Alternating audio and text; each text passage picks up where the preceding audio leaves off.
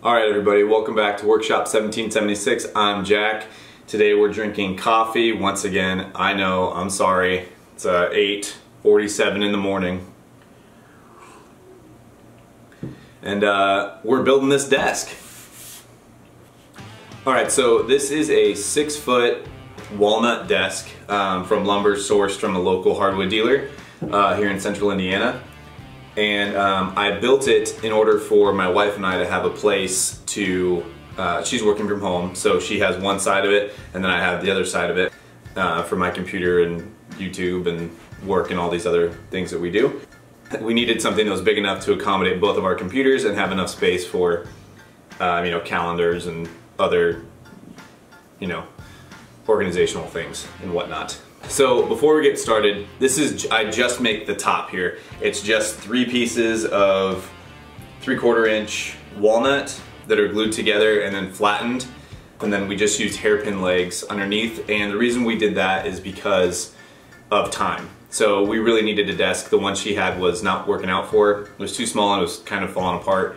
So eventually I'm gonna go back and add a base to this. And hopefully like a cabinet on one side or something, or maybe some drawers. That's probably going to be around the time that she goes back to work or goes back into the office. So this can be kind of out of commission for a few days, and that's not going to like impede her, you know, workflow or anything like that. Another thing that I'm going to add, I wanted to do now, I don't want to mess it up. And like I said, this is like time sensitive that I need to get this thing done. Is like a little coaster made out of acrylic and LEDs. So whatever beer we're drinking, whenever we get back to drinking beer for these videos, will be like kind of illuminated from the underneath. That is not my original idea. I saw it on the How to Drink YouTube channel. The guy's really funny, but he has kind of a similar setup where he's got a big desk in front of him and he has like this little inset LED coaster type thing. It's really cool. So I'm gonna copy him over there. But yeah, so that's kind of the end goal for this. Like I said, we had to just get it done and then get it functional. So these little hairpin legs, which I'll show you in a minute, are, I think they're about 50 bucks from Rockler. And so all you have to do is make the top and then just screw them onto the bottom, and then bingo bango, you get a desk. Bingo bango. All right, so let's get into the build.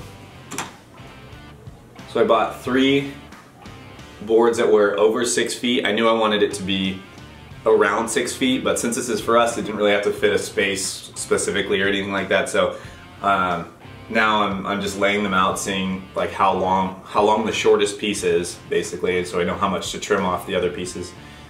And I was shooting for a little over 6 feet here because I know during the glue up there's probably gonna slide around, and I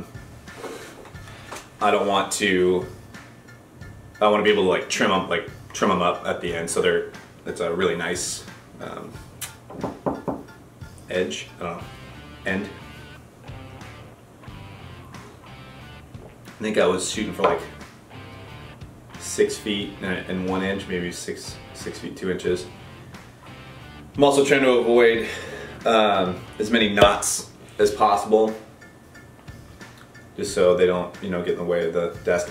Which ordinarily I would fill those with epoxy, or I've been toying with buying one of those like knot fillers. I'm sure you've seen them on Instagram and other places. It's like that. It's like a little hot glue gun, but it's like black glue, and then you take this like compress thing, like push it down and just scrape it up. But they're pretty expensive, so I was like, maybe not for this project, just for us. So I'm not doing that.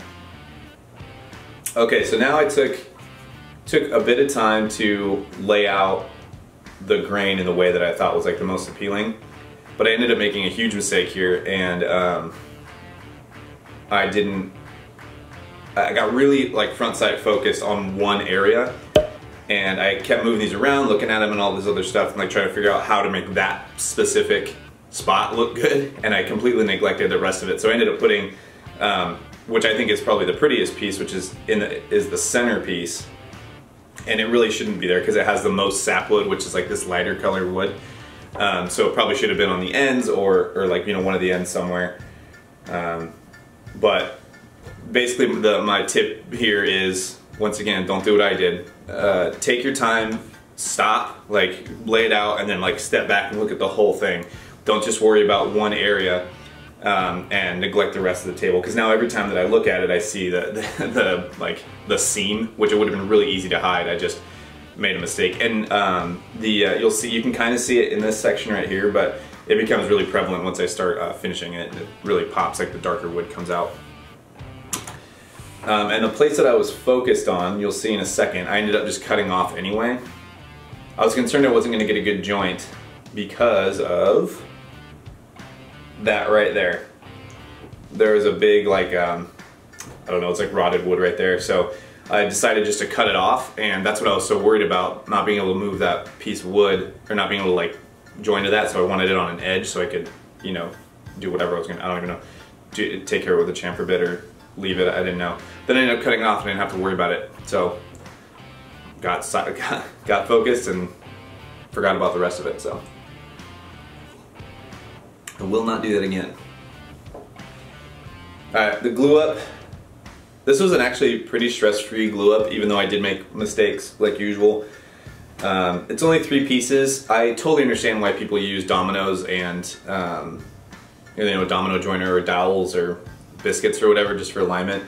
I ended up putting cauls on one side, not on the other, just out of laziness. I thought it would be alright, and it slipped more than I thought it was going to. And I had about 1/8 of an inch slip. So it's like, these are the boards. One of them was about 1/8 of an inch higher than the other board in 2 sections. In 2 sections of this thing. So that became a problem once I got it out of clamps, just because I had a lot more work to do. I ended up having to use a belt sander, which we'll get to. Had a lot more work I had to do. So the tip here, I guess, is the more time you take in the glue up getting everything as flat as possible, like get a long straight edge and like test it all the way down in between the clamps, the less time you're gonna have to spend like cleaning it up. And then in my case, because I don't really have the tools to do that efficiently, I ended up using a belt sander, and that caused its own issues, which like permanently like damaged the piece, which we'll talk about when we get to the belt sander.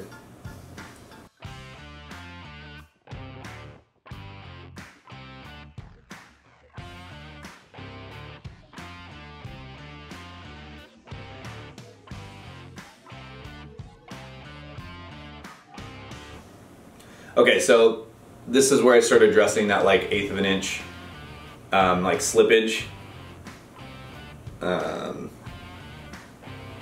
And I thought maybe I could just use my random orbit sander with 80 grit in it, but that was taking way too, I was like, there's no way this is gonna work. I had flattened some stuff with a belt sander before with like, I think it's like 36 grit and then 80 grit, you know, like kind of going through the grits or whatever. And it had left some pretty deep like grooves and gouges in the wood itself. And I was thinking, and that was pine, so I was like, or redwood, I think. So I was like, maybe it won't damage it as bad because it's a hardwood. I was wrong. Really deep gouges in there, which I ended up being able to take out most of them just by running them through the grits, but it was incredibly time consuming. And like I said, they're not completely gone. You can definitely see them, and that is not like, that's not what you want if you're building furniture, you know, you want it to be a smooth finish. The only reason I didn't care so much is because this is for us. I actually don't mind it. I think it makes it look kind of like it's, you know, rustic or beat up or, you know, whatever excuse I can find that makes it seem like it was intentional. But I was really, like I said, this was a time-sensitive project. I needed to get this thing done, and I wasn't going to sit there for, you know, 4 or 5 hours just sanding and sanding and sanding and sanding. So needed to get it done. All right, so now we're gonna trim this thing to final length. And this is where it'd be really handy to have a track saw, just because it's easier to like line up and ensure you have an accurate 90-degree cut. But you can do it with a circular saw and a fence like I am right now. Basically, I'm just using the saw itself as a guide to get the fence lined up, ensuring that it's 90 degrees, and then on both sides, clamping it down, and then using the saw to flush up the end so it's like a really nice crisp look. One issue I did run into here was this circular saw it's a great saw, but I haven't replaced the blade in like 3 years. So I end up getting, I don't use it very often, so it ends up just sitting there collecting dust. This is really the only application I use it in, this or when I'm breaking down large sheets of plywood. So, I don't even know what I was saying. Oh yeah, so the blade is old, I need to replace it, and I ended up getting a little bit of like chip out. You'll see that, you can kind of see it in one of the shots later, the close-up of me flush trimming this side. Not flush trimming, but whatever, trimming it. It got a little bit of chip out, which isn't the end of the world. I easily could have taken off, you know, put a new blade in it and then just take off another 1/16 of an inch even, or 1/8 of an inch, in order to clean that up, and it wouldn't have affected the overall length of the piece by too much.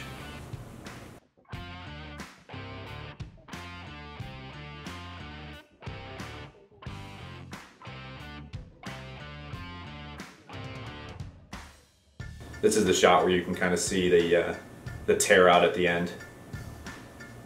But that's easily fixed with a, like I said, with a sharper blade, new blade. Take care of your tools. Don't be like me. If you don't have a track saw, this is a really good option. That's just a piece of scrap that I knew was straight, so it'll get you where you need to go. I eventually will be buying a track saw because I want to start making bigger stuff, and the amount of time you lose setting up this fence and ensuring that it's at, like, you know, 90 degrees in the right area and stuff like that is it's worth it to, just for me anyway, to buy the track saw. Alright, so I wanted to add a chamfer to the bottom of this. Chamfer? I don't know, whatever. Let me know, chamfer or shampoo? To the underside of this, just to give it a little bit of like profile, a little bit of a reveal. So my big router, which is what I would normally use, like the two-handed beast router, is broken because, once again, I don't take care of my tools. So I ended up having to use a trim router, which isn't the end of the, it is not a big deal. It's a really good tool for this. There's no cord, but I should have, I knew I was gonna have to do it in multiple passes, right? Because if you do one, it's just gonna jam it and kill your battery. But I should have gone in like 5 or 6 shallow passes. I ended up doing it like 2 or 3 passes, which I burned through 3 batteries in like 2 minutes.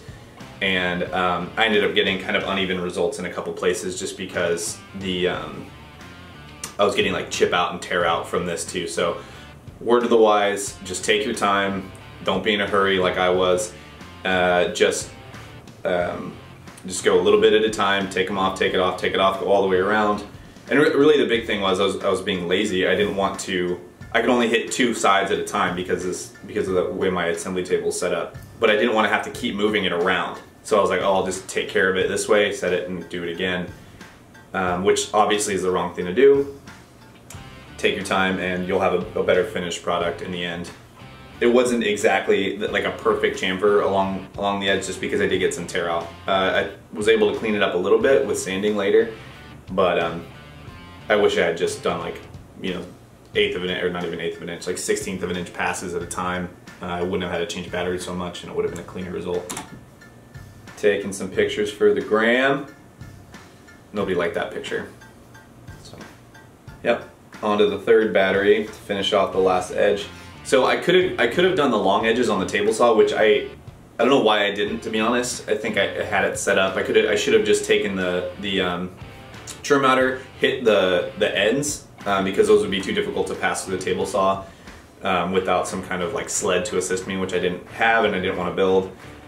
So, but the long grain would have been really, or the long edges would have been really easy. Just cant your blade over to 45 degrees and then just run it through, just ensuring that it's the right amount of like chamfer or whatever, which would have produced a much cleaner result and it wouldn't have burned through battery as often or as fast as the trim router. So I don't know why I didn't do that, honestly. I wasn't thinking. Now I'm just hand sanding everything to kind of ease the edges. Everything right now is like pretty sharp. This little sanding block pad thing is amazing. I use it on literally every project. It's like a little hook and loop Velcro type deal that you can just put the regular sanding discs into. Like folds around and then it's like kind of squishy, I guess, and just helps break all the edges. And I think that's 220, I'm pretty sure, maybe 320. I don't remember what I had in there. You can also see that there's some knots. One of them's like right here. I wasn't super worried about it. They're gonna be they're on this side. Oh, the other one's right here. So these two knots. I didn't fill them. They're not that big. I'm not super worried about it. And like I said, this is going in my house, so if anything happens to them, I can take care of it.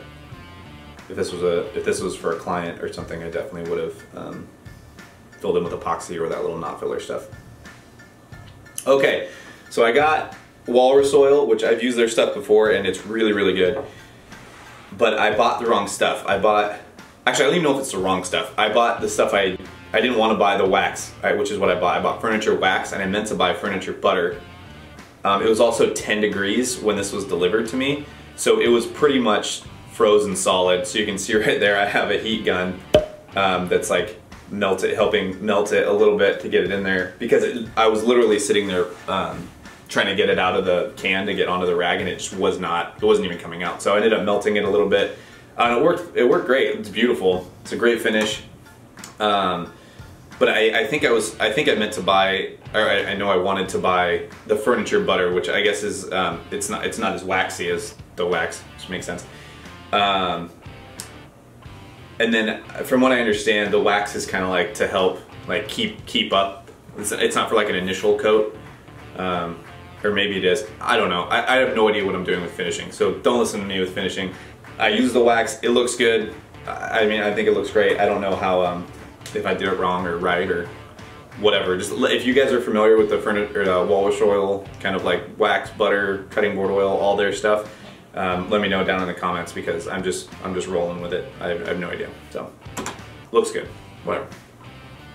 All right. So this is kind of a funny story.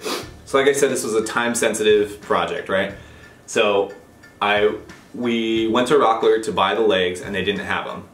Well, they did have them, but I'm dumb. They didn't have what I didn't think that they had the ones that I wanted. So we went home, I bought these online, and I realized I wanted the 28-inch legs. And the way they have their website set up is it's like U-shaped legs or whatever. And then it has the varying styles and like lengths on their heights, whatever it is. And they're all like in sequential order. Well, I found these like black U-shaped ones, which is what we wanted. And for some reason I thought they said 28. I am terrible at buying things apparently online. But they are 38-inch legs, which is basically like a bar top. So we got these delivered to us a couple days later, which is funny because I ended up bringing this upstairs and setting it on like fold-out dining trays, so my wife had a desk to sit at, which wasn't the most stable thing in the world, but it worked. So when we got these in, I was like, oh, this is a big box, but I thought maybe it was just like the packaging. It wasn't the packaging. There's like no foam or anything in there. So you can see here, I'm pulling them out, and right there, I'm realizing my mistake. Oh my God, dang it. Now I'm running through scenarios in my head. What do we do? Because it took like, I don't know, 5 or 6 days to get delivered.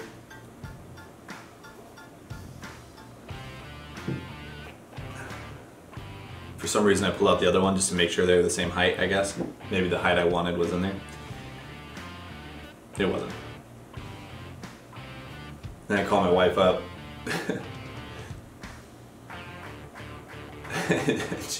She immediately realizes what's going on, and then so we decide to return them. Return them.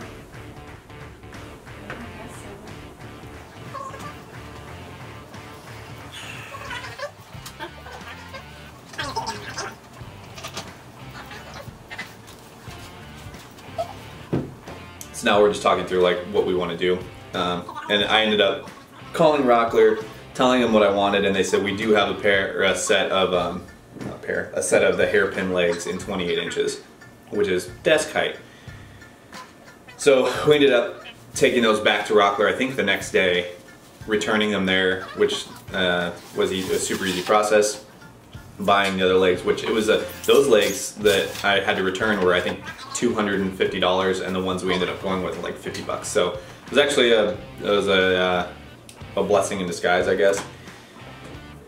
But we ended up getting these hairpin legs, which you'll see. I'm gonna do like the glamour shot thing here in a second.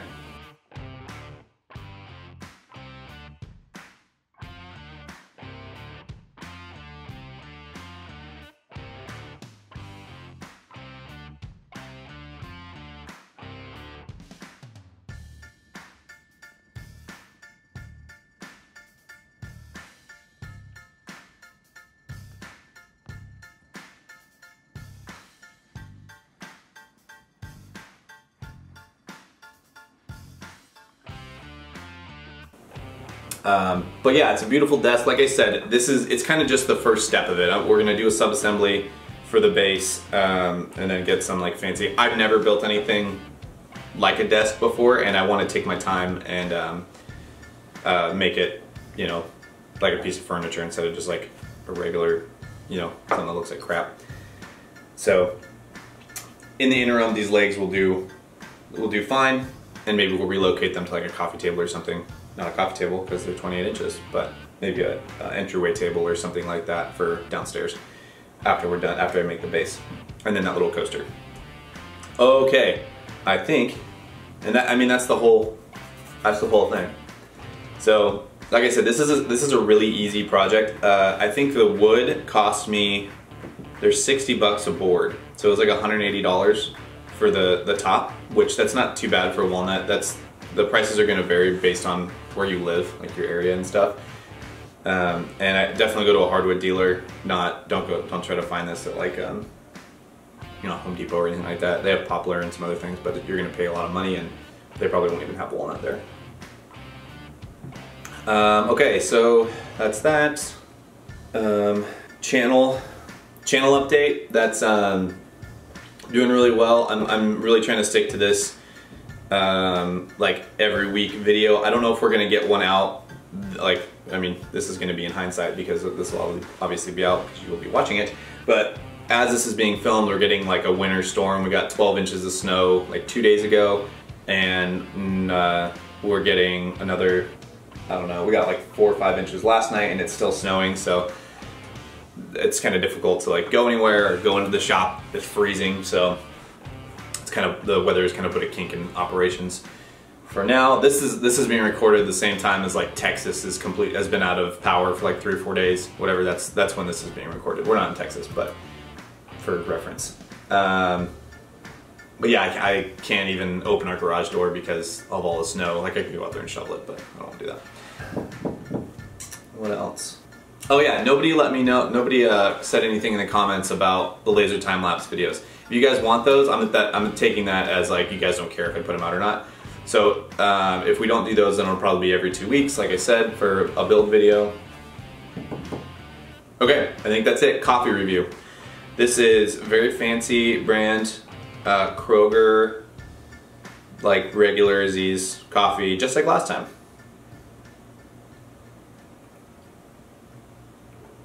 And I like it, just like last time.